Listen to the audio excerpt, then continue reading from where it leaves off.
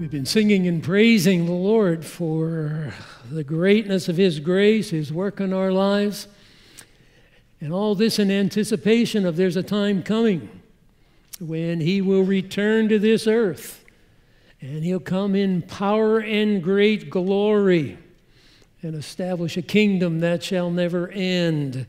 God in His grace has given us His Word, and as His Word was being completed, God graciously gave a final word of revelation to His servant John. Think about it. The Apostle Paul, the Apostle Peter, died under persecution in around 68 A.D. Then over 25 years later, God gave a final word of revelation to the aged disciple John as he was suffering in exile on the island of Patmos. It's the book of the revelation of Jesus Christ, the final word from God to His people. So if you turn in your Bibles to the book of Revelation, we are in chapter 8. Chapter 8 of the book of Revelation. The Bible simply is about the character of God and the condition of man. God is a holy and righteous God, and He must deal with sin. Man is in the condition of sinfulness, and in his sin he is in a state of rebellion against God. And the Bible is about a holy God dealing with sinful man. And God is a God of holiness, of righteousness, of justice, but He's a God of mercy, love, and kindness. So we see both running through the Scripture. And God will bring to ultimate conclusion His dealing with mankind, both by manifesting His holiness and righteousness in judging sinful humanity, and in saving and rescuing those who have responded to His love and experienced His grace in cleansing them and making them new. That's what the message of Jesus Christ is all about. We are lost and without hope in the world. We are dead in our trespasses and sins. We are the enemies of God. We are in rebellion against Him. But God, in love and mercy, sent His Son to pay the penalty for our sin so that we might have life in Him. Now, what God is doing in the book of Revelation is sending a message to His people, the church, individual local churches, 7 particularly selected out in chapters 2 and 3. And He's telling them how it all will now end. Old Testament prophets talked about this. Jesus talked about it during His earthly ministry. But now God is going to lay out in greater detail and in greater and more clear order how things will end. And beginning with chapter 6 of the book of Revelation, we have the unfolding of events that start 7 years before Christ returns to earth. I'm giving you a break. I'm not putting the chart up again this morning. But if you've been here, you probably have it impressed on the back of your forehead. The 70th week of Daniel, God's concluding events and dealing in judgment on an unbelieving world, and bringing His people Israel finally to their knees, where they recognize that indeed Jesus of Nazareth, the one they crucified on the cross, is their Messiah, is their Savior. And then in chapter 19, Christ will return to earth in power and great glory. And we will have a kingdom established. We have events then related to that in chapters 20 and 21 and 22. In there we will have the last judgment of Scripture, the great white throne, at the end of chapter 20. The book of Revelation unfolds in a series of judgments. In chapters 4 and 5, we had a scene set in heaven. And in chapter 5, we saw a scroll sealed with 7 seals. And there was no one in heaven or on earth that was qualified to open the seals, to unfold what was in that scroll. But there was one, the Lamb of God. He's called the Lamb of God because he's the one, Jesus Christ, who was sacrificed to provide salvation for sinners so that there could be an eternal kingdom of glory established, populated by the redeemed. Without the work of Christ, we could have all the judgments recorded, but it would end in judgment with no salvation. So that 7-sealed scroll unfolds now the finality of God's program in dealing with sin and establishing an eternal kingdom. 7 seals. Now, those 7 seals contain everything right on through basically chapter 22, for the words of conclusion. The bulk of it is about the judgments. Now, out of the 7th seal will come the rest of the book. I say that because you'll note chapter 8 of Revelation, verse 1 began. When the Lamb broke the 7th seal. Now, this scroll only has 7 seals. So everything from chapter 8, verse 1 through the rest of the book, chapter 22, is contained within this 7th seal. Christ was the only one qualified, and he is the one who has opened each of the seals, right down to this last, the 7th. The Lamb broke the 7th seal. He is the one, he's the only one qualified. Now the judgments that come out of the 7th seal and the culmination with the new heavens and the new earth all come out of the 7th seal. It's important, even the new heavens and new earth, because that's a result of his redemptive work. So we have a series of judgments that move us through this 7-year period. 7 seals, 7 trumpets, 7 bowls. But keep in mind, out of the 7th seal come 7 trumpets. Out of the 7th trumpet will come 7 bowls. Then will come the kingdom. We can just summarize it that way. So, subset. So, when each seal was broken, there was judgments that came out of each seal. So you break a seal, and a judgment comes.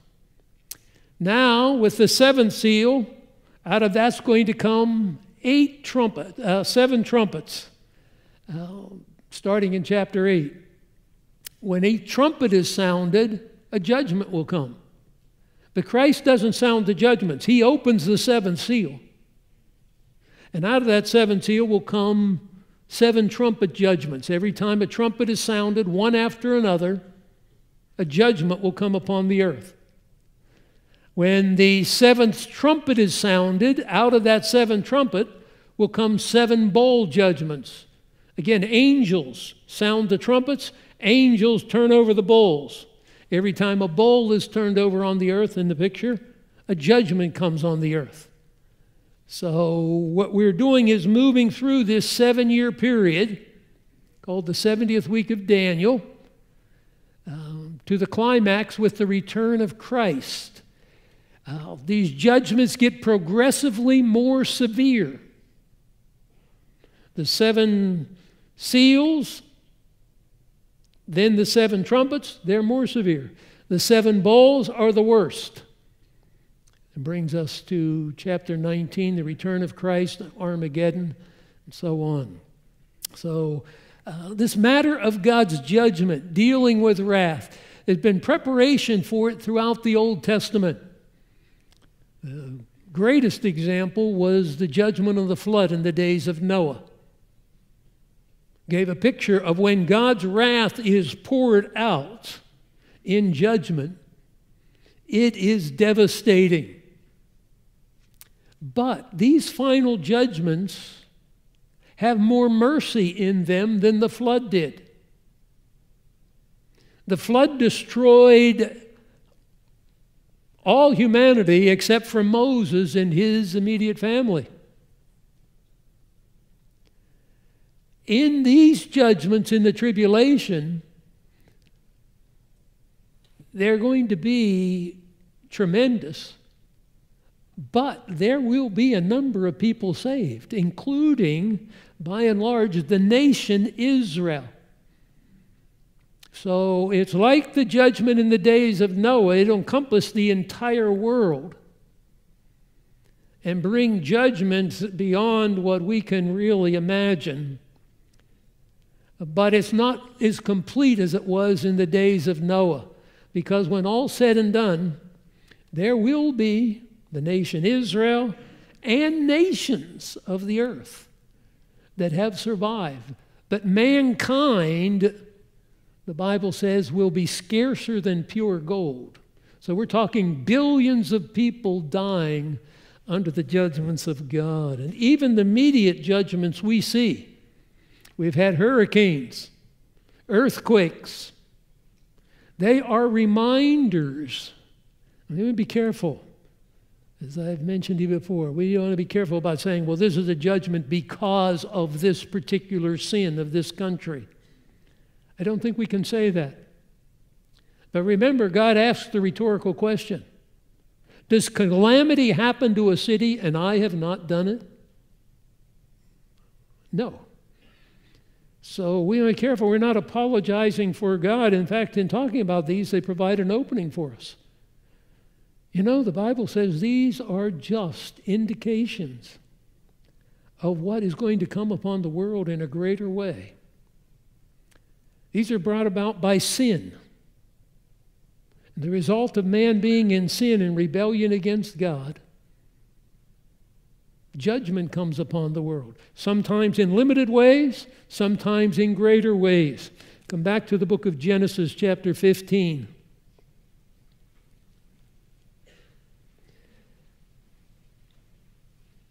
I try to spend a lot of time in introductions, then I don't have to work so hard on new material.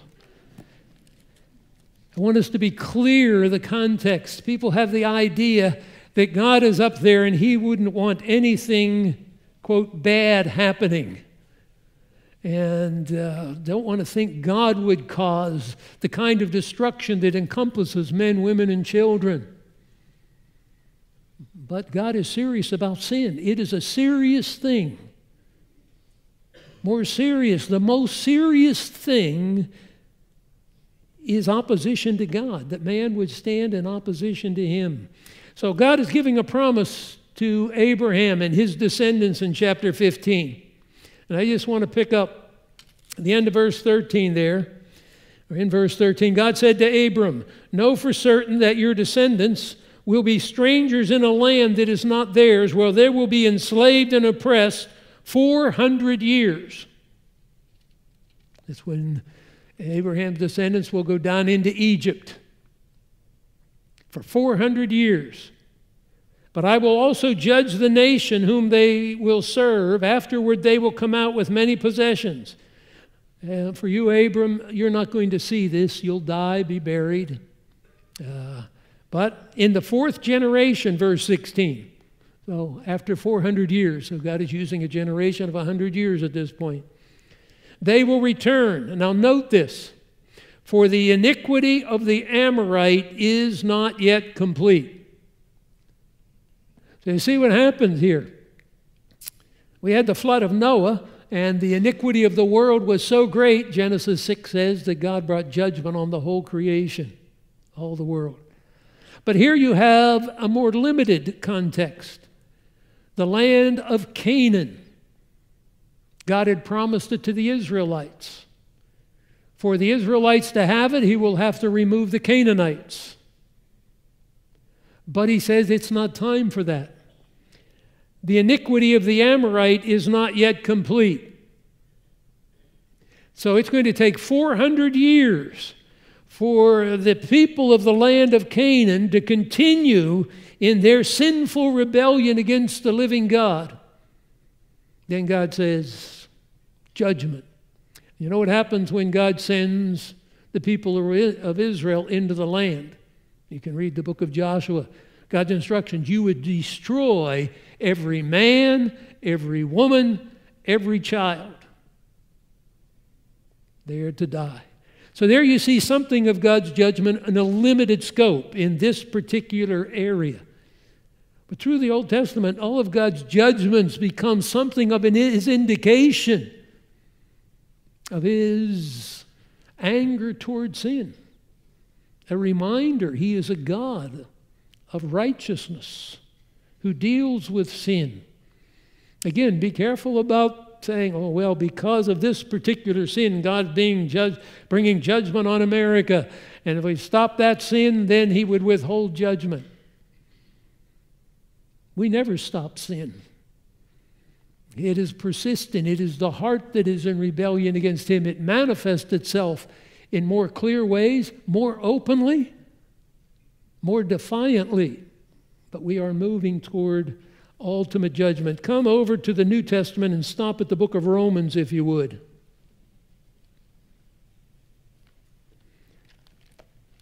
We'll stop. Romans chapter 1 draws a contrast to what's going on. We're really going to chapter 2, but stop at chapter 1, verse 16 to 18, where Paul says, I'm not ashamed of the gospel, for it is the power of God for salvation to everyone who believes, to the Jew first and also to the Greek. For note verse 17, for in it the righteousness of God is being revealed. Present participle is being revealed from faith to faith. That is written, the righteous man shall live by faith. For the wrath of God is being revealed from heaven against all ungodliness and unrighteousness of men who suppress the truth in unrighteousness. See the contrast. God in grace is revealing the provision of his righteousness in Jesus Christ. That's why it is good news, the gospel. There is hope.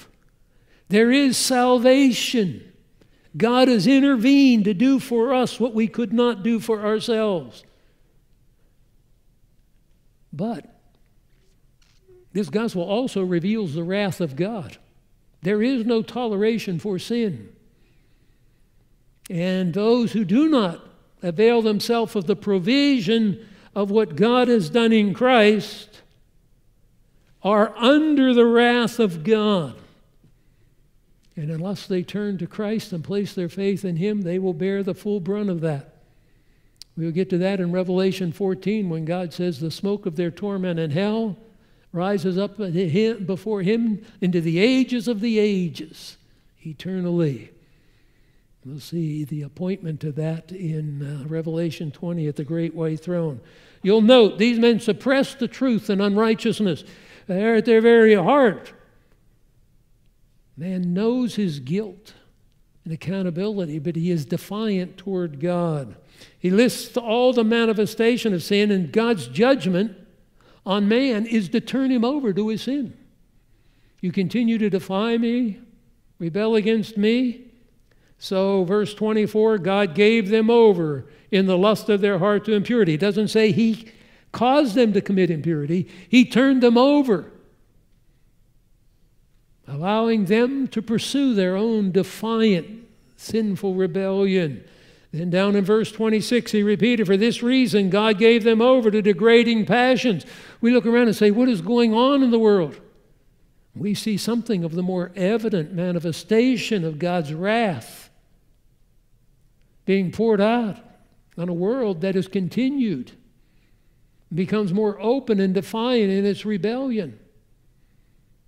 And God's judgment is pursue your sin. Then again, he says it in verse 28. They did not see fit to acknowledge God any longer. God gave them over to a depraved mind. And all kind of sinful activity comes out of that. It grows. What is happening in the world today? Can you believe the open, arrogant defiance of God? Well, they know, verse 32, the ordinance of God, that those who practice such things are worthy of death. They not only do the same, but give hearty approval to those who do them. They applaud those who become openly speak of their sin. They are people to be honored. Come to tell them the truth of God, the seriousness of their sin, the graciousness of God in providing a Savior, and it's quickly shut down. That's not appropriate. They know they were created in the image of God. That image has been defiled and marred by sin, but it hasn't ceased to exist. So you come down to chapter 2, verse 4.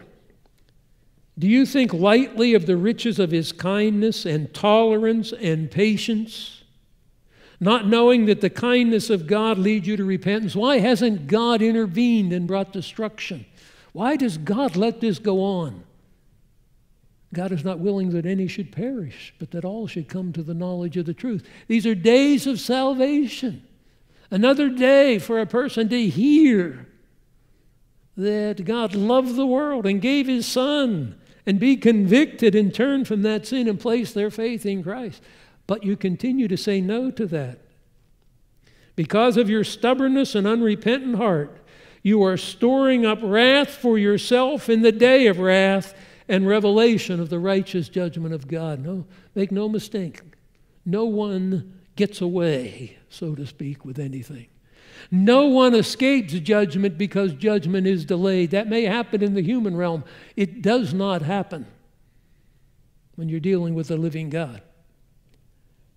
So God delays judgment, giving men and women an opportunity to place their faith in Christ and be delivered from judgment.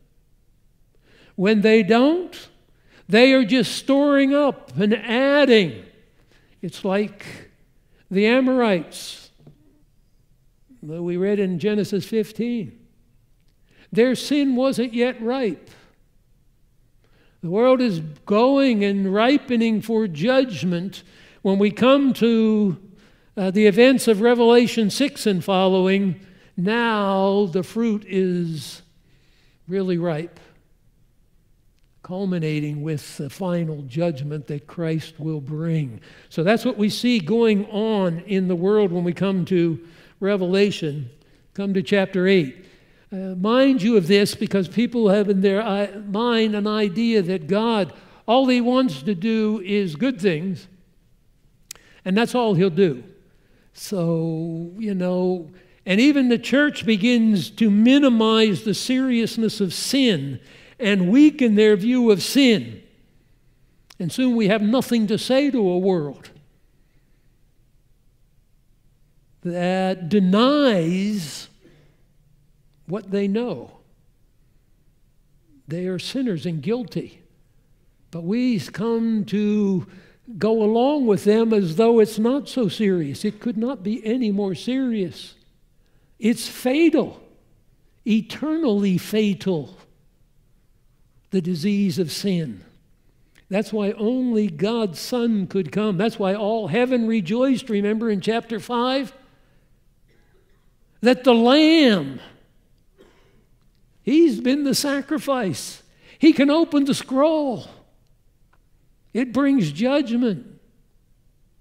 But the ultimate end of it will be redemption. Not for everyone. For some, they will end where their sin takes them, in an eternal hell.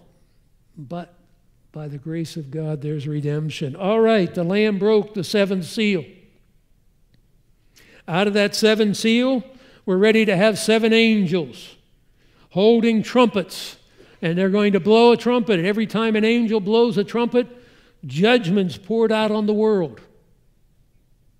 And the first 4 judgments are serious.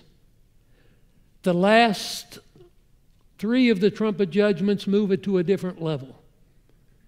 And you begin to think, is there anything left to the world? And you appreciate when the Old Testament prophet is used by God to say, I'll make mortal man more scarce than gold, pure gold. Jesus said if he didn't intervene at the end of 7 years, there wouldn't be a person left alive on the face of the earth. This is where we're going. All right, so the angels are ready. But first, the prayers of the saints come up before the throne of God. We've already looked at this section. God answers the prayers of his people on his time schedule. Now he is ready to answer the prayers. We saw something of the martyrs back in chapter 6 when they asked, how long would God delay bringing judgment on those who are killing his people? And we looked back in Luke where Christ told the parable that God will respond to the prayers of his people who ask for God to avenge their deaths. So now God is pouring out wrath on the earth. And so the prayers ascend to the Father, and a censer filled with the coals from the fire of the brazen altar, as it would have been, thrown to the earth. The 7 angels, verse 6, then, who had the 7 trumpets sound. We looked at the first trumpet just to get ourselves started. And when that trumpet sounds, hail and fire mixed with blood were thrown to the earth. The impact of that. 1/3 of the trees were burned up. 1/3 of the earth. The green grass is burned up. It's a devastating judgment. You'll note, remember, we said 12 times they're going to say 1/3, 1/3, 1/3. There is mercy here. That means 2/3 of the earth are not destroyed in these judgments. But the scope of it, when you think of it, by the time we won't get there in this study, before we're done the trumpets, we'll be told under one of the trumpets 1/3 of the earth's population dies.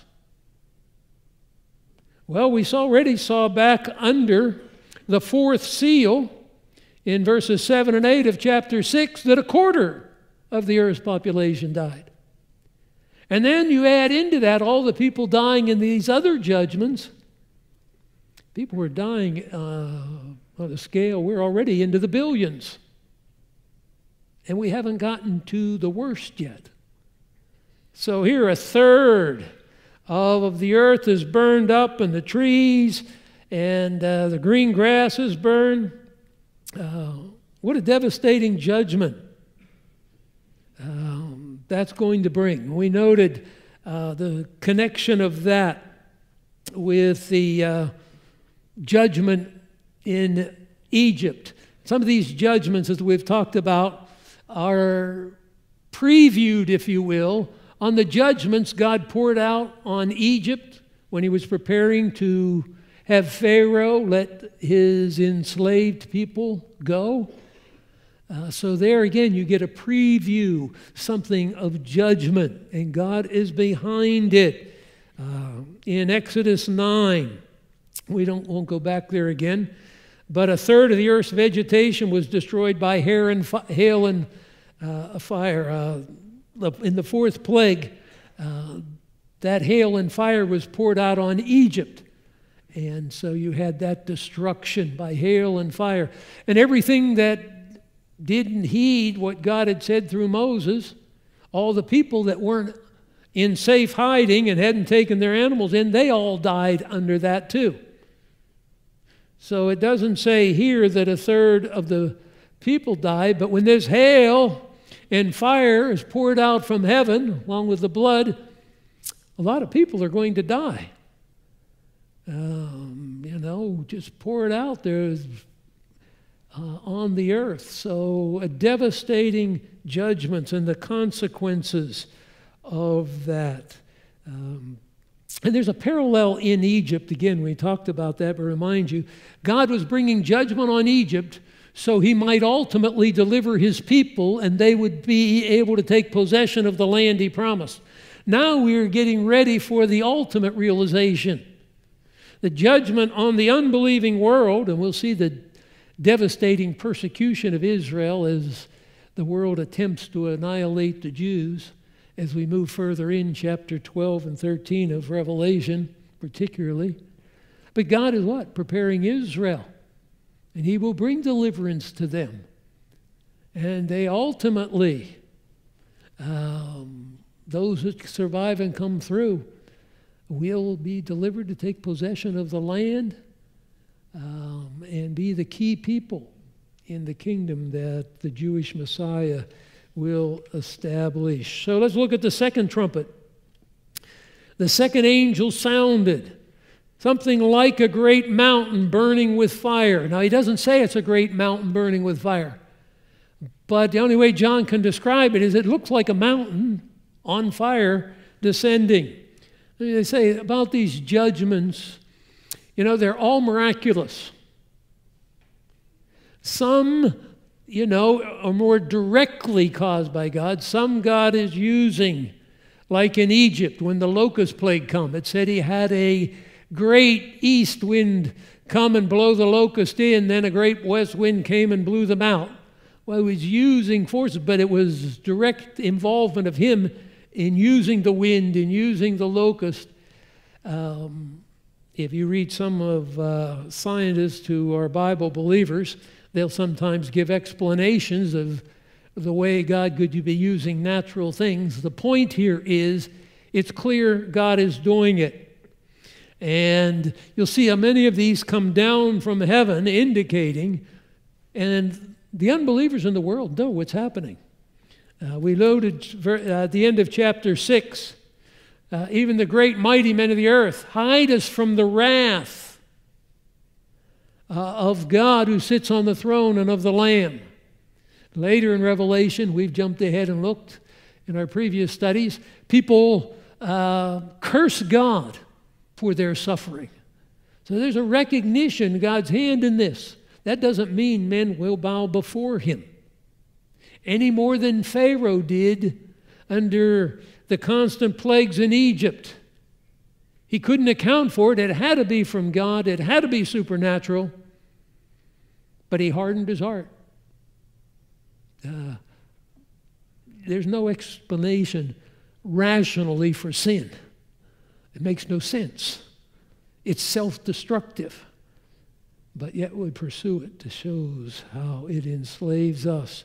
So, something like a great mountain burning with fire is thrown into the sea.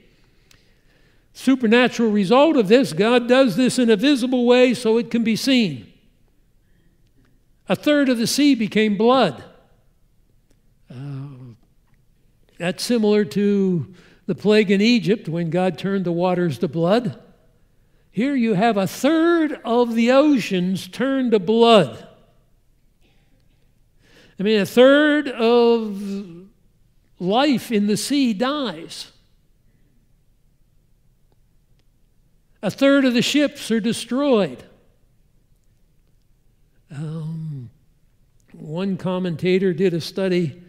It goes back to 1981, says there were almost 25,000 ocean-going merchant ships registered.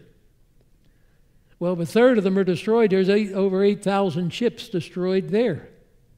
And the life that goes with that. I mean, and then what? How much of the food source comes? Now, as I mentioned, there's different views and commentators. Much of the book of Revelation is clear and understandable. We just take it at face value. That doesn't mean we understand every detail and how it will be worked out. In other words, a question comes up. Does this third of the earth, is it limited to God doing it in one particular part of the world, the earth? Or is it spread evenly over everything? Good men hold different views. And I'm not sure which it is. It could be either. I don't know. Maybe there's variation. I know it will impact a third of the oceans. Is that just in this part of the world? Does God choose to? I don't know.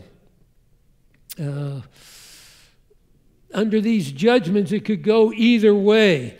I shared with you back in chapter 6, verse 8, where a fourth of the earth is killed. Well, what would it be? And I mentioned one prophetic writer said, well, maybe that's North and South America, which would be about a fourth of the earth. I don't know. Maybe that's where the United States goes. They'll say, how does the United States fit in prophecy? Maybe it doesn't. Maybe it's wiped out. I don't know. So in these judgments, just exactly how they're spread out, whether much of it takes place under a third in this part of the world and another in this part, or whether God is, we know normal life is going on in a lot of places. You read this and say, well, there couldn't be anybody living a normal life. But you are. I watched a little bit of the news on what happened in Puerto Rico while I ate dinner. I'm sorry for those people.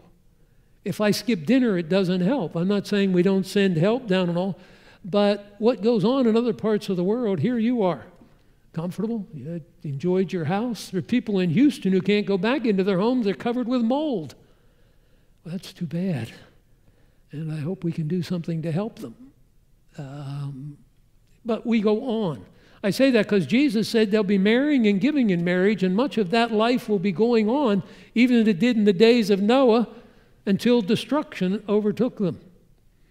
And so this will be going on.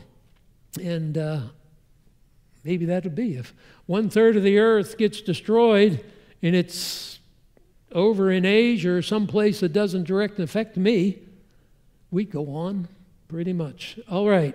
So at any rate, 1/3 of the oceans destroyed. A lot of people are going to die. A lot of the food source for a lot of people would come out of this. The consequences are great. The next angel takes his trumpet. Third angel. And there's a star. So you see another heavenly body. A meteorite, asteroid, who knows? Is it maybe something God cast down from heaven? Obviously, it's not a normal meteorite or something, because it has a name, wormwood. It's something that is poisonous. In the Old Testament, something would be bitter, poisonous. You can't drink it, and that's clear here. 1/3 of the waters became wormwood. Many men died from the waters because they were made bitter, undrinkable. They're poisonous. Now think about that. You know, you can see on TV, they'll advertise because of coming disasters, you might want to buy a special kind of food. They say it'll last, 25 years. So you'll have food to eat. I don't know if you can store 25 years worth of water to get you through. The problem here, 1/3 of the fresh water is destroyed. Now, what do you do? I mean, how do you get to it? Where do you get? Well, we ship water in. We're finding out how difficult that is in just a little portion of the world. How do you get what they need there when so much of it's destroyed? Hey, we can't even communicate. We don't even know what the situation is. And there's greater disaster. A dam may break, but we can't get word to anybody there because there's no communication able to go on. So those 70,000 people don't know the dam's going to break and flood them all out, and we can't tell them. I mean, the world quickly gets paralyzed. Here you have 1/3 of the world now without fresh water. And 1/3 of the ocean's been destroyed. Things are happening at a catastrophic level. Come back to Exodus 15. Exodus 15. And while you're coming to Exodus 15, we're not going to Exodus 7, but in one of the plagues in Egypt, fresh water was destroyed, turned to blood. So here, Exodus 15, you have a situation where Israel's out in the wilderness, Exodus 15:22. They have left Egypt. Moses led Israel, verse 22 of Exodus 15. From the Red Sea, went out into the wilderness of Shur. They went 3 days into the wilderness, found no water. They came to Marah. They could not drink the waters of Marah. They were bitter. That's why they name it Marah, bitterness. So remember, it's like the wormwood, bitterness. It's undrinkable. God performs a miracle through Moses to make the bitter waters drinkable. Now we have the reverse of that miracle. For a third of the earth, the drinkable waters are going to be made undrinkable. Poison. You can't drink it. Doesn't mean people won't, because it's like somebody floating in a raft on the ocean and, you can't drink the salt water, but finally they can't help themselves, thirst. But when you drink it, you've just caused a greater problem. Come over to Jeremiah chapter 9. We don't take as long. We can't look at all the allusions to the Old Testament. There are hundreds of them, as we've noted in the book of Revelation. But come to Jeremiah chapter 9.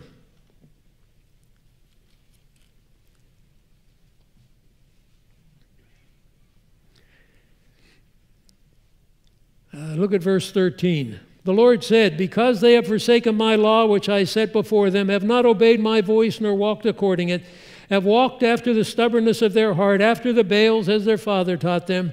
Therefore, thus says the Lord of hosts, the God of Israel, behold, I will feed them, this people, with wormwood, give them poisoned water to drink. The judgment that he would bring upon Israel. Some of these judgments had a foreview of that happened to them when nations come in and defeated them. But the ultimate fulfillment of these will carry us to where we are in Revelation. In chapter 23 of Jeremiah, he says a similar thing in verse 15. Thus says the Lord of hosts concerning the prophets, I am going to feed them wormwood, make them drink poisonous waters. For the prophets from the prophets of Jerusalem, pollution has gone forth. There is a justice in the judgment. The vileness of man is now being given back to him. In his life and what he has said and all of that. You had poisonous speech. Now he poisons the water. So the fitness of the judgment. Come back to Revelation 8. We're told, verse 11, many men died. I mention this because we have specific numbers with specific judgments. Under the seal, one seal, we saw a quarter of the earth die. In a future trumpet, we'll see a third of the earth. But don't think that's all. We have many people dying under the other judgments as well. But some that have a particularly devastating effect in causing death, we have a number associated. But there are people dying all over the place. How do you even handle this? We haven't gotten to the worst yet. And we have billions of people dead on the earth. I mean, that becomes its own health issue of you cope. You can see the world is becoming overwhelmed. It's the grace of God that keeps it from complete destruction. All right, verse 12, you have the fourth angel sounded. A third of the sun, a third of the moon, a third of the stars were struck, so a third of them would be darkened. The day would not shine for a third of it, the night the same way. Now we have reduced light. And some, again, that bring more scientific stuff in, talk about some of the devastation. What this do to the temperature of the earth. We're worried about global warming. And God here, he's going to reduce the light, reduce the heat from the sun. But then later we're going to find him scorching the earth by turning the temperature up with the sun so that men are cursing him because of the heat. You know, people God is in control of everything. He is sovereign. It could be no more serious than to be the enemy of the holy, almighty, all-powerful God. This is not a game. We like to draw this picture of what God is like. My God is like this. My God wouldn't do that. Let's come to the only true and living God. He's a God of infinite love. Well, then why would he do this? Because he's also a God of infinite holiness, infinite anger. So he can provide for people an infinite salvation that will have no end. He can also provide them an infinite hell that will have no end. We reduce God to be like us, and that's what he said in the Old Testament. You thought I was like you. He's not like us in that sense.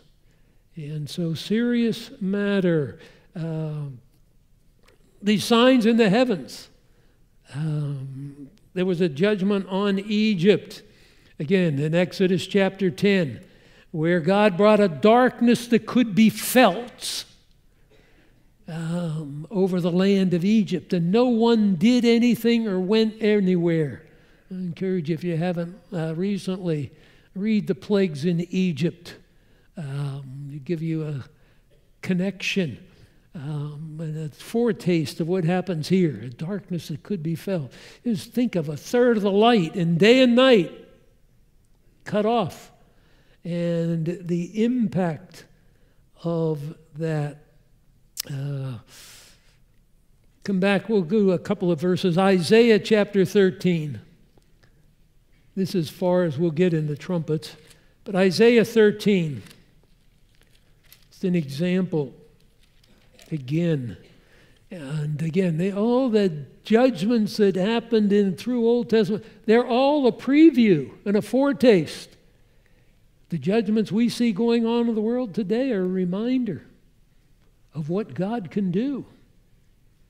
Just a little foretaste. There's no hiding, escaping. Look at Isaiah 13, verse 6. Wail, for the day of the Lord is near. It will come as destruction from the Almighty. Therefore all hands will fall limp. Every man's heart will melt. They will be terrified. God wants to terrify you. We watched one man rode out the hurricane. He said, I'd never do that again. That was a mistake. I thought I could do it. When God wants to bring down, you see people running in terror. He shakes the earth. People running and screaming, and where do I go? What's he say here? They will be terrified. All hands will fall limp. Every man's heart will melt. They'll be terrified. Pains and anguish will take hold of them. They'll be like a woman in labor. They'll look at one another in astonishment. Their faces of flame. I mean, they're terror. Behold, the day of the Lord is coming. Cruel, fury, and burning anger to make the land a desolation. He will exterminate its sinners from it. The stars of heaven, their constellations, will not flash their light. The sun will be darkness when it rises. The moon will not shed its light. Thus I will punish the world for its evil, the wicked for their iniquity. I will also put an end to the arrogance of the proud, the base, the haughtiness of the ruthless. I will make mortal man scarcer than pure gold. I mean, the anger of God is something to be feared. Verse 13, therefore I will make the heavens tremble. The earth will be shaken from its place at the fury of the Lord of hosts in the day of his burning anger. You can talk about the love of God, and it's wonderful. We sing of it. It is beautiful. But rebellion against God is something awful. We cannot conceive. It will result in men and women spending an eternity in the fires of hell. We can't grasp that. we believe it because God says it. But to say something has no end. We'll be enjoying the glory of His presence forever. People, you'd think they'd be knocking on your door so you couldn't get any sleep. Tell me about that good news that will spare me from wrath to come. Tell me of the salvation God's provided so I can be cleansed and become His child. It's just not happening. Why? We go out and tell them, they don't want to hear. God says, the day comes. I withdraw my grace. I bring my judgment. And it is fierce. Come over to Joel 2. Isaiah is easier to find than Joel. God hid it. Ezekiel, Daniel, Hosea, Joel. There it is. And we think of the book of Joel as the book of the day of the Lord. That's what it's about. So if you haven't read Joel lately, sit down and read through the book of Joel. You can read it briefly in one sitting, short book.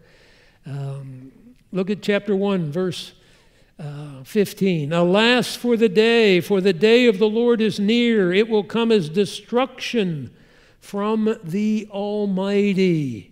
Chapter 2 opens, blow a trumpet in Zion, sound an alarm on my holy mountain, let all the inhabitants of the land tremble, for the day of the Lord is coming. Surely it is near, a day of darkness and gloom, a day of clouds and thick darkness. There has never been anything like it, nor will there ever be again. It is a day of judgment, destruction. All right, come back to Revelation. So we conclude this. We've had the 6 seal judgments, then the 7th seal, which brings out the 7 trumpets. We've seen the 4 trumpets and their devastation of the earth. Now we're ready to kick it up. Now it can get bad. So God is going to send an eagle to fly through the heavens there so all the earth can hear what this eagle announces. Woe, woe, woe for what is about yet to come. For the remaining 3 blasts of the trumpet. I mean, can it get any worse? And he doesn't just say, woe. He just doesn't say, whoa, whoa. This is going to be so bad. Woe, woe, woe. The woes that are coming on the earth now are going to be of greater impact, more devastating than yet. And in those last 3 trumpets, out of the last of the trumpets is going to come the 7 bowls, and they'll be like and on a level the world has never seen. And then we think it could never get any worse than this. It's going to get worse. So we've had deaths in the billions, much of the earth destroyed. Now God says, I'm going to make it really bad. Then I looked and I heard an eagle flying in mid-heaven saying with a loud voice, woe, woe, woe to those who dwell on the earth, because of the remaining blast of the trumpet of the 3 angels who are about to sound. So we have a break here. Oh, what all this? Here we are in the church. And my understanding is the church will be removed before this 7-year period. Well, what do we care? Some people think the book of Revelation is difficult, got a lot of symbols, and, it's about the future, and I won't be here, and I'm happy with that. But come back to Revelation chapter 1 again. Read verse 3. Blessed is he who reads, those who hear the words of the prophecy, and heed the things which are written in it, for the time is near. Heed, keep, tereo. Respect now to live in light of these things. And a reminder in God's grace at the end of verse 5, Christ is the one who loves us and released us from our sins by his blood. But he is coming again to set up a kingdom, verse 7. That's what the book of Revelation is about. Come to the end of the book, chapter 22. Verse 6. And here we end with the servants of the Lord, those redeemed by his grace, reigning forever and ever in that eternal kingdom. Verse 6. He said to me, these words are faithful and true. And what God has done, the end of the verse, is sent to reveal the things which must soon take place. Behold, Christ says, I am coming quickly. Blessed is he who heeds the words of the prophecy of this book. The angel who serves God day and night says, I am a fellow servant with those who serve him on earth. Those, the end of verse 9, who heed the words of this book. God expects us to know this. It didn't say, well, it's so confusing, I don't intend you to understand. I intend you to pay attention to this. I intend this to be something that you keep. It shapes your behavior. It guides us. We understand. Peter talks about, we'll be in that in a later time, 2 Peter 3.